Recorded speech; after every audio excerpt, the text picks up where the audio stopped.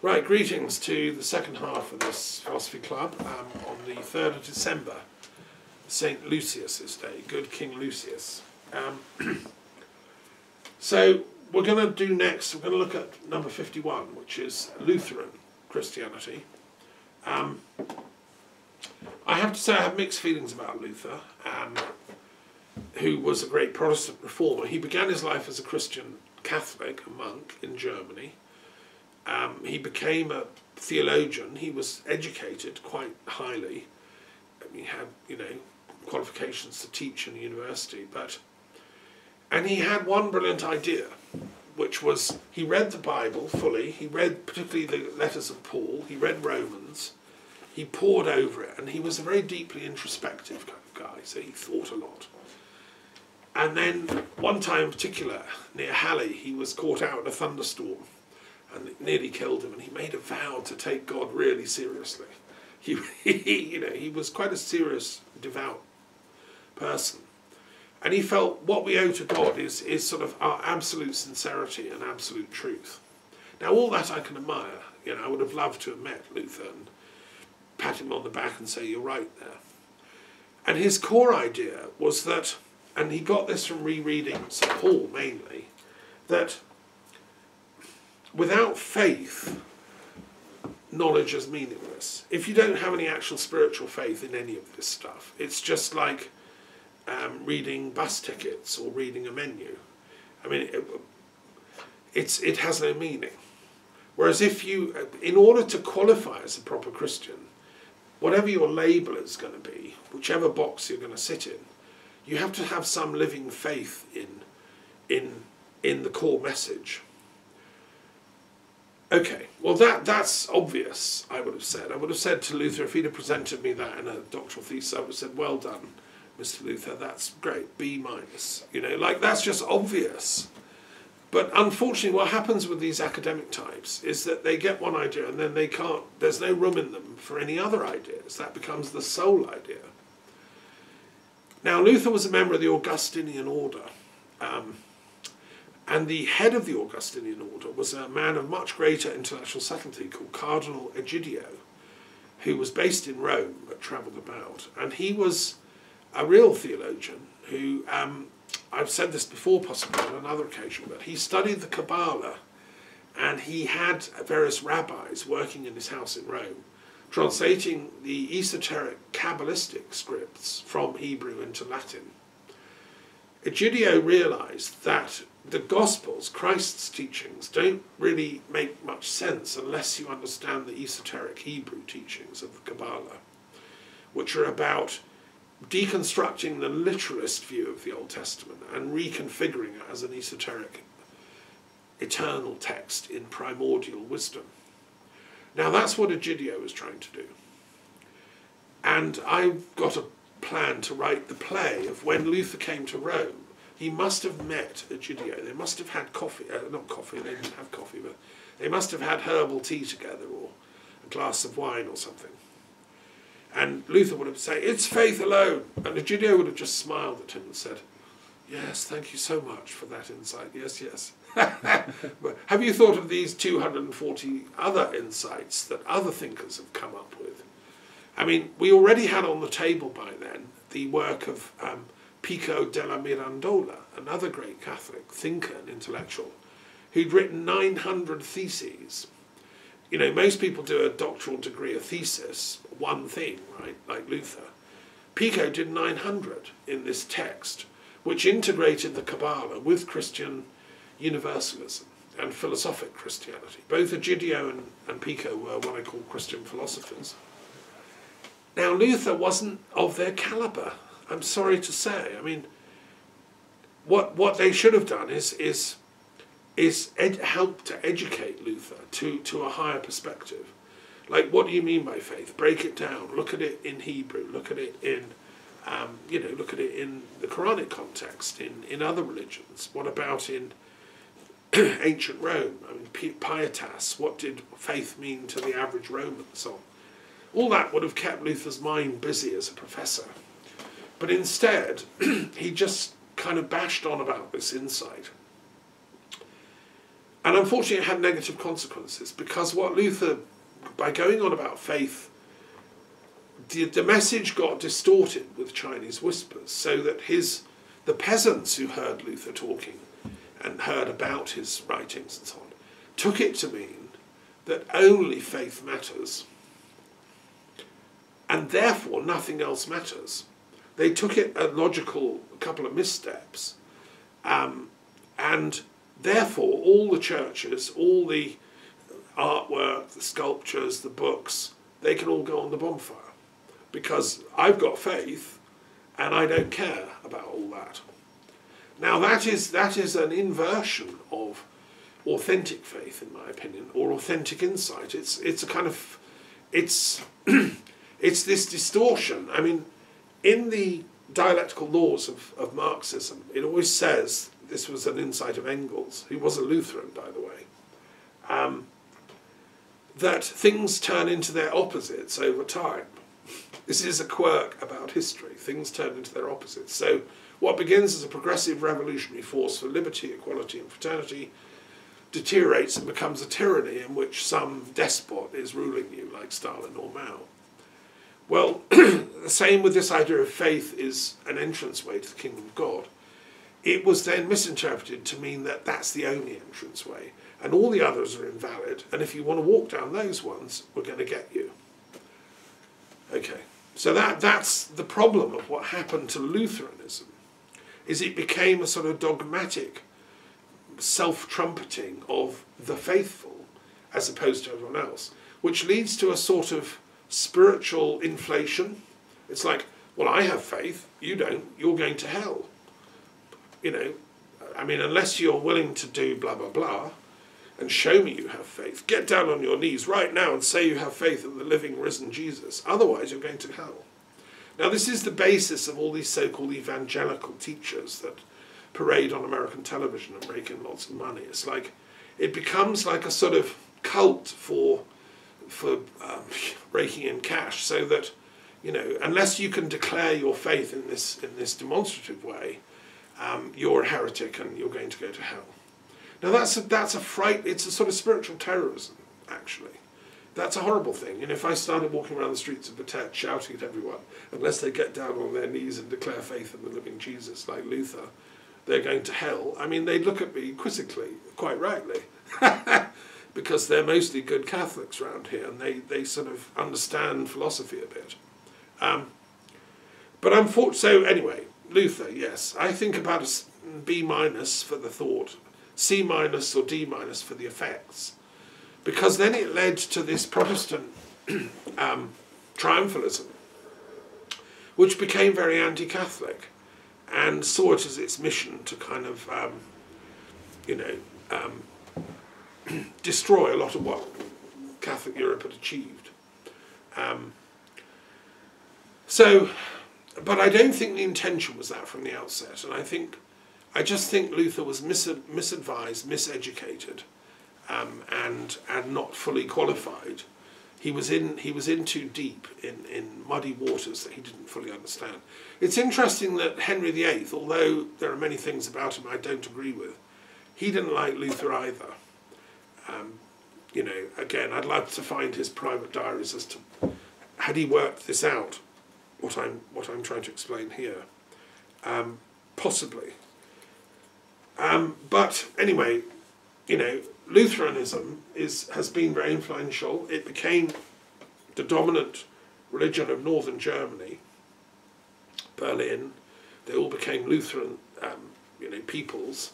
The south remained Catholic in Bavaria, but Lutheran faith became dominant, and not just in Germany, but also in Scandinavia, in Sweden, in Denmark, in Norway. Lots of Lutherans went to the Americas, and there's a big Lutheran church in Canada and USA. And also in England, there's a significant Lutheran presence. And many of them have been deep, amazing contributors to Christian ecumenical thought, and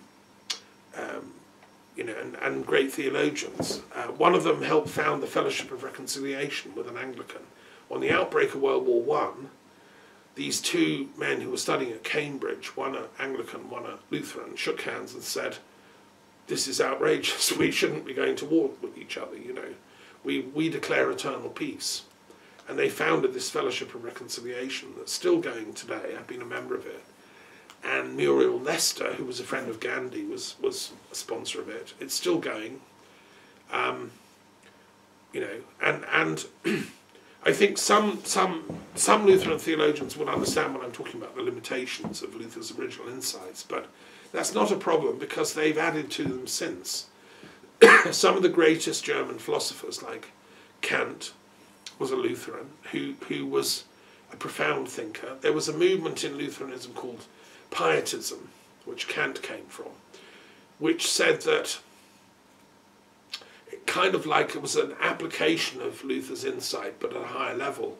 It said that God's mysteries are so profound that even though we stretch our intellect to the fullest potential, we'll never be able to work them out. Because God is God and we're human. At some point, we have to therefore take a leap of faith. We can't actually prove the existence of God, right? Like, logically, rationally, so that everyone will get it. People have tried, Anselm tried, you know, Aquinas tried, there's various attempts. The only thing that can prove it is actually a spiritual leap of faith into the mysteries. Like there's a difference between sort of measuring the diving board, measuring the height from the diving board to the water, and like planning the trajectory. You can do all that mathematically, but it's different if you actually dive in. And that's what Kant was essentially saying. Another great Lutheran theologian is Schelling, who again took some of the core ideas of Luther but expanded them way, way beyond him. And he was a very profound thinker who became professor in Germany. And Hegel, who's one of the greatest theologians, I think, of the 19th century, was a Lutheran. So he has his own box, Hegelian philosophy, as does Kant.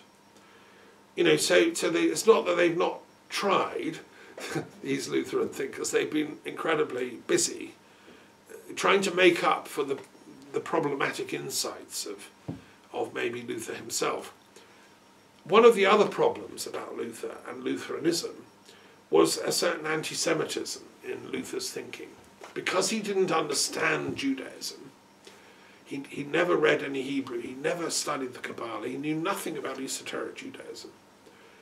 He had this sort of bias against Jews. He felt they're all weird, odd, they shouldn't be allowed to do what they're doing, dressing funny and wearing long hair, and they've got funny cloaks and, you know, whatever. He didn't get them, right? And and this streak of what later, much later, was called anti-Semitism was there in the Lutheran form of Christianity in a way that's unacceptable, I think, to me as an intellectual, because I've studied and I've known Jewish thinkers at a very high level, and they're amazing.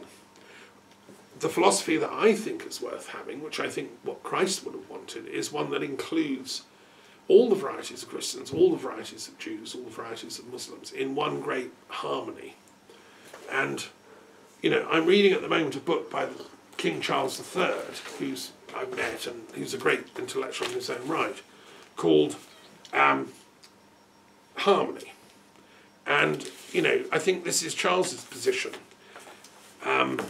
Whereas Luther's was more like finding distinctions, divisions. No, the Jews weren't going to be allowed into heaven because they were Jews and they killed Christ and they were the bad people. Well, you know, this is a medieval peasant's worldview.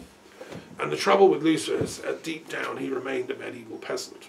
He also believed literally in heaven and hell. He believed in devils literally. And so these are medieval worldviews that rational Anglican theologians grew out of about, you know, at the time of Herbert of Cherbury, about 1600. So, but anyway, it took a while, and they eventually got there, most of them, Hegel and co. Then we have Swedish archbishops who helped set up the ecumenical movement. Very great, you know, succession of Swedish Lutherans who've done enormous work for advancing interfaith harmony and ecumenical harmony, founded the World Congress of Faiths. I've been blessed when I was an interfaith peace activist with the World Conference on Religion and Peace. I went to a conference in Gotland in Sweden, and we went and had dinner in the Archbishop's Palace, the Lutheran Palace, like something out of a movie, very dark wood furniture. The palace, it was his episcopal palace, and there were priests milling about with their dark clothes, and we had some interesting theological discussions for peace. So, they're doing great work now. Just a pity about the 30 Years' War and the mass slaughters of, all sides. I mean, as a philosopher for peace, coordinator of philosophers for peace in Europe, if I'd been around then, I would have tried to stop that bloodbath. And I would have insisted that, the leading thinkers have got together and worked out a peace deal. And still, it's long overdue. I mean, we still don't have an official peace treaty between all the Catholics and all the Protestants. But that's why I wrote my Interfaith Peace Treaty, which is to provide the text of it. But my Interfaith Peace Treaty is ecumenical. It includes Jews, Muslims, Hindus, Buddhists, etc. Okay, so that's the Lutherans, bless them. I will say the only time I've ever seen the full works of Luther is in the library of the former Prime Minister Gladstone, a great liberal thinker in Wales, where I ran a seminar on the educational implications of 9/11 in 2001, in November that year, after that tragic event had happened. So I hired St Daniel's Library for the weekend, and we had a fantastic conference with speakers and stuff. And in my spare time, I used to pop into the library, and there was collected works of Luther on the shelves. So Gladstone knew about Luther and had read him. I don't know anyone who's ever read the complete works of Luther otherwise. Okay, next one. Let's do number 55. 55 is humanism, Christian humanism. About 50 million today, in history about 500 million. Humanism is a very interesting kind of tradition in Christianity. It sits alongside philosophical Christianity, but it's slightly different emphasis. It began as a term in the early Renaissance period in the 1300s in Italy, and it denoted a certain type of scholar that was interested in the original classical sources of knowledge. So a humanist would learn ancient Greek, would learn original Latin, and would go back and look at the original texts. They were just getting texts from the libraries, recovering the works of Plato and Aristotle and all the great poets like Virgil. And a humanist would want to study them all and read them all in originals and in translations, and would feel that by going back to the source, we can find the origins of our culture and civilization as Europeans, as human beings. And the value of studying these ancient works is not to sort of, just get lost in dark alleys of knowing that's useless to anybody. No, it's to find the living meaning at the heart of that classical civilization, Greece and Rome, that gave birth to philosophy. As we've seen in our class, the Orphic schools, the Pythagorean, the Platonic, the Aristotelian. I mean, this is the heart of European thought and civilization. So humanists wanted to find all that stuff and reopen the minds. It's like the minds had been shut for 1,000 years during the Dark Ages, when knowledge of this stuff had been lost. The humanists were the people that went down with their picks and shovels and reopened the mines to get the gold out. And they did it the hard way. They learned Latin, they learned Greek, they read Virgil in the original, they read Homer. And in the case of Erasmus, who was a great humanist, they read the New Testament in the original Greek. They said, we can't understand Christ unless we resituate him in the classical context from which he came. So let's look at the Greek text. Let's try and fully understand what was being said there. So the humanist tradition is a classical, scholarly tradition that appreciates and values that classical heritage of European thought. And it says it's not antithetical to Christianity, because these guys were wise, you know, Plato, Aristotle, Socrates, Homer, Virgil, Varro, you know, Cicero and so on. These are the core texts the humanists studied. They were seriously wise people. I mean, I've just discovered something very interesting, that there were two Pythagorean thinkers in Rome at the time of Caesar. There were a whole bunch of these really interesting classical thinkers who look back to Pythagoras. One of them was called Nigidius Figulus. You know, he's not often taught about. He was a seriously interesting Pythagorean philosopher who happened to be a personal friend of Caesar. And he took Caesar's side in the civil war between Caesar and Pompey, which split Roman society. Other Pythagoreans took Pompey's side. So you have this, you know, like this battle of Pythagoreans splitting the Roman Republic. If I'd have been around, I would have got them all together in a room and said, work out a peace deal. No more Romans should die. And I think that would have been the position of Pythagoras as well, because he was a peace thinker. But the point I'm making here is that the more we find out about the classical sources of thought and literature and European civilization, the more we see it can be harmonized with Christian teachings. If you read the Gospels properly, you know, and as a scholar, which is what we should be doing, and that's what the humanists said, don't just read it with faith, read it with intellect, read it with geography, read it with history, read it with knowledge of the languages, read it by situating it in its historical context. You know, later they would soon come to say, read it with some knowledge of archaeology, because the humanists also, in a sense, invented archaeology by digging through the ruins of ancient Rome and realizing what treasures were under their feet, you know. So when you do that and read it as a proper humanist, you can understand what Christ was actually saying in the context of his day. And you can see that, well, there were lots of, you know, Pythagoreans and wandering Orphics and Dionysian artificers and all kinds of magi and druids and sorcerers saying similar stuff. Christ was just one of a whole genre of thinkers. And I have a book here which sort of, you know, labours that point, called Jesus the Sorcerer by Robert Connor, which is a classic book, you know, which explains how Jesus was a magi in the traditional sense of being a magician, doing white magic, effectively. And you know, he speculates, well, what does that mean? What is white magic? What was he doing? Well, the only way we're going to find out is by studying all the source texts in Greek and Latin, because the world was full of that stuff. Another example of a humanist mission would be understanding the Delphic Games, which was lost to history. For 1,000 years, the Delphic Games were as important as the Olympic Games. It was where the artists, the theatre performers, the musicians, the dancers came together to Delphi under Apollo and Dionysus to celebrate the arts. Through that, they advanced peace.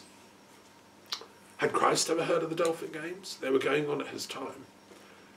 I think it's possible. You see, I think Christ was not a stupid man. He was not a sort of fanatical Lutheran type going around saying, believe in me or you'll be damned. He was, I think, a learned man, educated partly in Alexandria, partly possibly further east, who'd absorbed the inner teachings of Kabbalah, who'd lived it, who dived, as Kant said, into the lake of experience, which is why he goes off in the desert and does his 40 days retreats and things, who was not arrogant, he was humble. He went and studied with, we know, John the Baptist and other wandering teachers.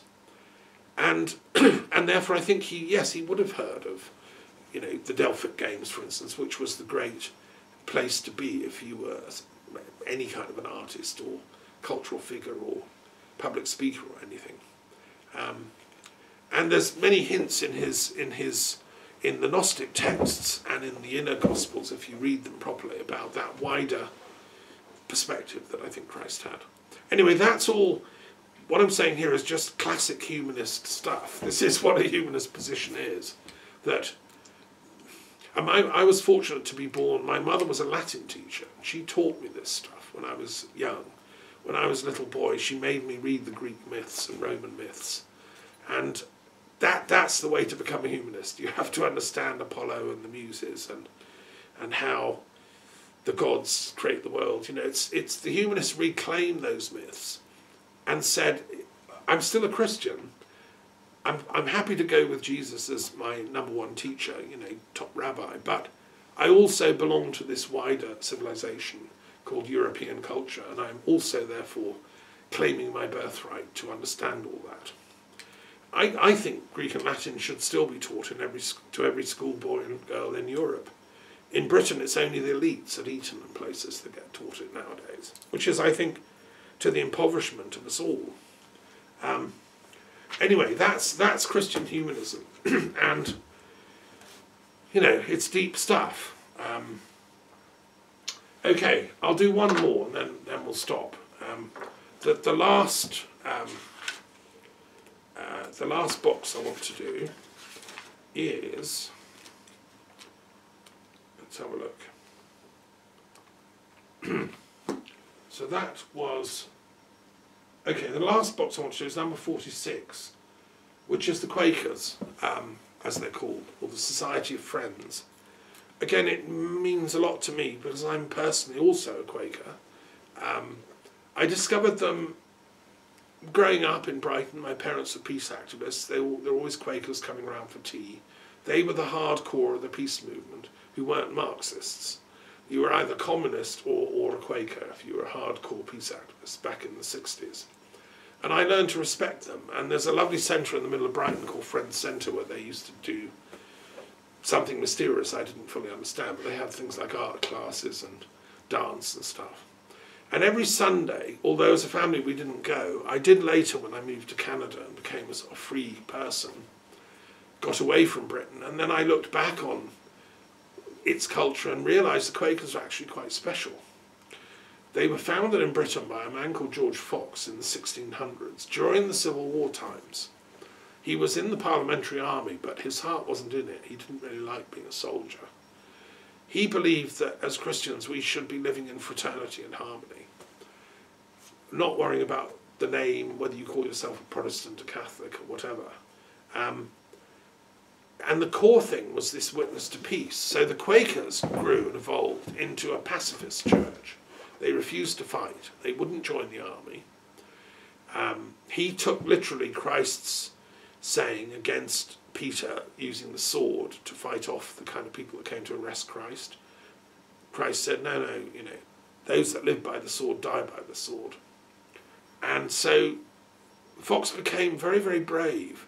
He went around the Midlands in England and all over England preaching this kind of new idea that Christ was a peace teacher and that we should stop fighting.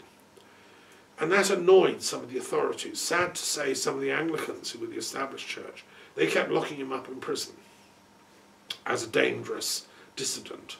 You know, if this teaching of peace got out, what would happen to the British Army kind of thing? You know, and Britain was just becoming an imperial power, so it was a threat to that. Well, tough. You know, I think Fox was right. I think that Christ's real message was peace between peoples, between genders, between religions, and between man and God. And you can't fight your way to that. So Fox was very strict in his non-violence, as it came to be called. Many great Quakers have come since then. At the time of King James II, William Penn became friends with the king, and the king granted him Pennsylvania as a state to go off and people it with Quakers. And it became the haven of America. It was the sort of heartland of American radicals, and still today there's, you know, universities and schools run by Quakers in Pennsylvania who borne witness to peace. They were active in supporting the civil rights movement of Martin Luther King. The Quakers have taken a stand against racism and against slavery in American history. and they helped get slavery abolished in Britain. The first country actually in the modern world to abolish slavery was Britain, and that was largely through the Quakers, and some Anglicans helped, and other dissenters. So in the 19th century, they tried their best to stop the American Civil War. Again, they bore witness. During the American Revolution, they tried to stop the violence of the American Revolution. Trouble is, being a person of non-violence in America is a bit like being a snowball in hell, because America is full of, like, can you imagine trying to stop the American Civil War? And then they tried to stop World War I and World War II, and the Cold War, and the Vietnam War, and the Korean War. I mean, the Quakers have been up there saying, stop fighting, throughout, and I admire them. And that's why I started going to Quaker meetings in Calgary in Canada in the 80s. And Quakers come together once a week, they sit in silence for an hour, and they go into an interior meditation. So they're like the Sufis of Christianity. They don't do ritual singing and the communion mass and all that stuff. They've pared Christianity down to the core, which is silent communion with the divine. And I do that every day. But I don't do it for a whole hour. I have a daily practice that I've done for the last 20 years or so of meditation. Now, is it Buddhist? Is it Quaker? Is it Druid? I don't think the labels matter. Silence is silence. And that's what I learned from the Quakers and why I respect them. They helped me when I created my Peace Institute at the University of London. Quakers funded my initial research into that. So I have a long history of involvement with the Quakers.